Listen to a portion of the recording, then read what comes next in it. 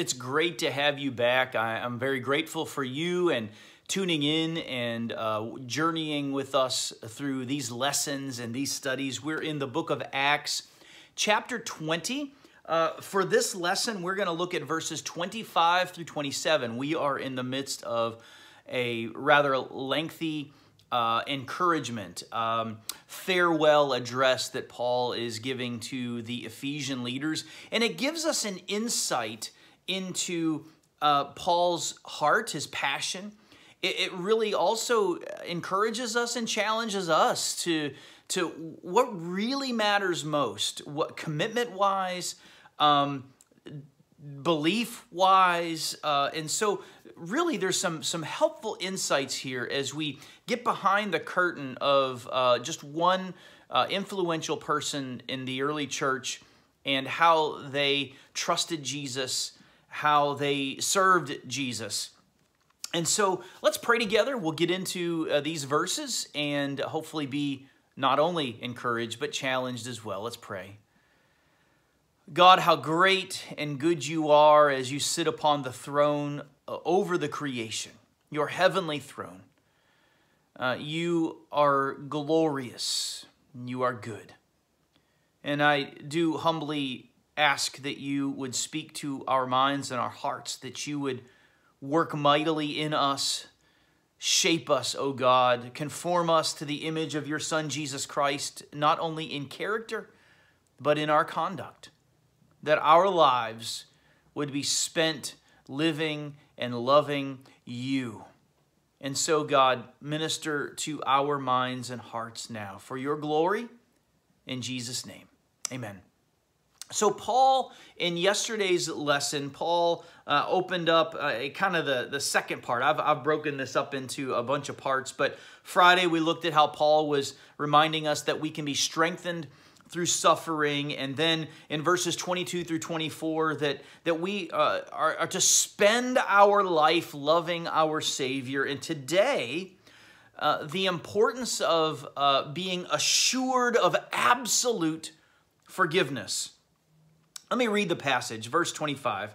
And now, behold, I know that none of you among whom I have gone about proclaiming the kingdom will see my face again. Therefore, I testify to you this day that I am innocent of the blood of all, for I did not shrink from declaring to you the whole counsel of God. Paul is proclaiming and asserting the fact that he is innocent. And this is not something that he has decided for himself. This is Paul really standing on and believing in the promise of God, that he is innocent. And innocent not only for past transgressions, but innocent also in the fact that Paul has zealously sought to tell as many people as possible about Jesus Christ. And he's saying, I stand before the throne and I am covered in the blood of Jesus Christ. My sins are forgiven. And I stand before the throne of God, and God is not going to say, well, why didn't you tell this person?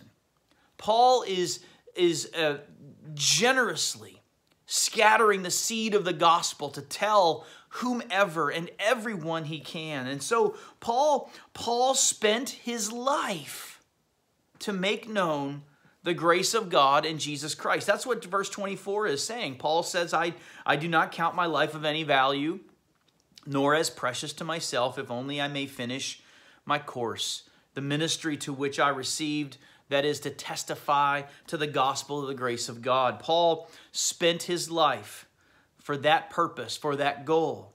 Essentially, Paul is saying, my motivation of life, the aim of my life, which is the aim of everyone's life that is a follower of Jesus. Jesus said this, that we're to take up our cross and follow him daily. So the aim and the goal of our life is to seek Jesus in everything, in our work, in our leisure, in our TV watching, in our eating, in our shopping, in our parenting our children, and in loving our grandchildren. All of those are means by which we are to seek Jesus and serve others with the love of Jesus Christ. Not just, trying to improve their life, but ultimately to tell them about Jesus. And so seeking Jesus and serving Jesus. And Paul is saying, I've spent my life doing this. He also says that be comforted because I'm going to leave you and we will not see each other again. He says, I know that none of you among whom I have gone about proclaiming the kingdom will see my face again.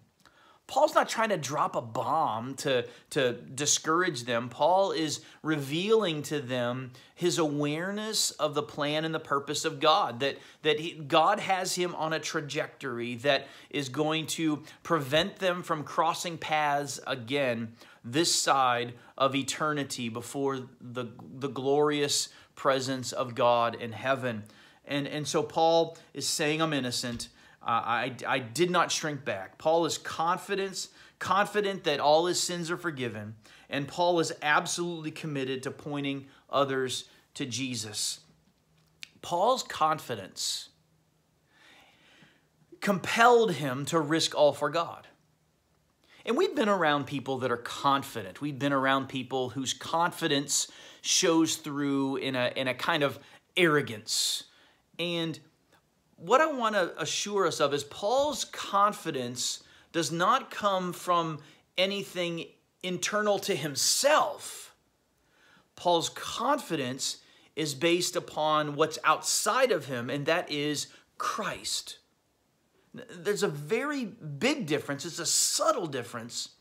But Paul is not assured, and Paul is not confident, and Paul is not strengthened by anything about himself, but only about Christ. And that's a big difference, because confidence in self leads to arrogance and pride. Confidence in Christ leads to humility and grace. And Paul is confident in Christ, and his confidence in Christ compels him then to risk all for Christ. See, we will give ourselves fully to that which we are most confident in.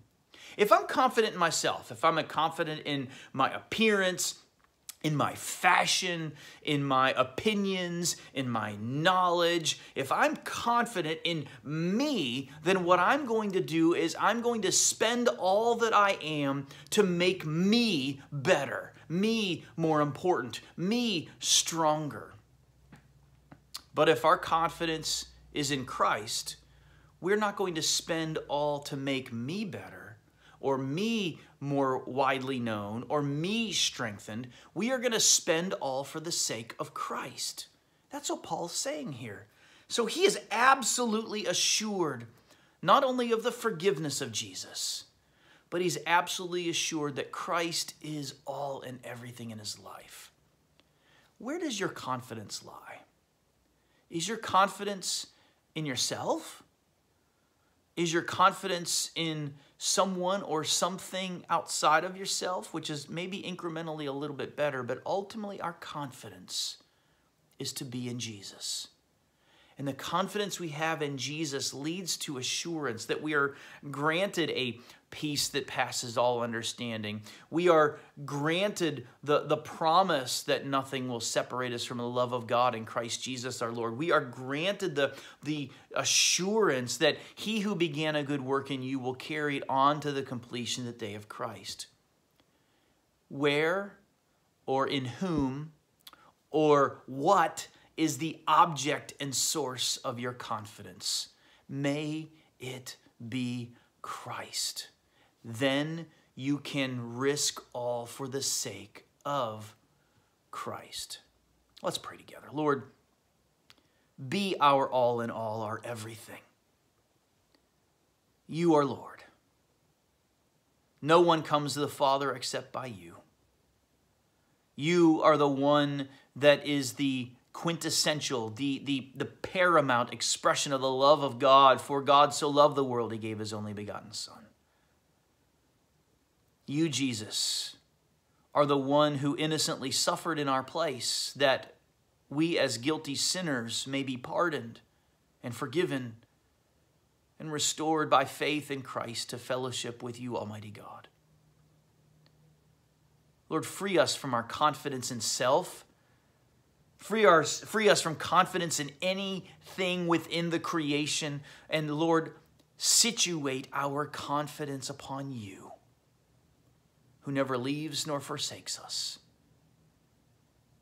And God, through this confidence in you, may we be assured of your goodness and moved and motivated to risk all for you, because in risking all for you, we can lose nothing. But in risking all for anything but you, Lord, we in the end lose it all. May it be you only, Lord, we pray in Jesus' name. Amen. Well, may the Lord be with you, and may he truly be your confidence and thereby your assurance, and then the motivation of your life to risk and spend all for Christ. I'll see you again tomorrow.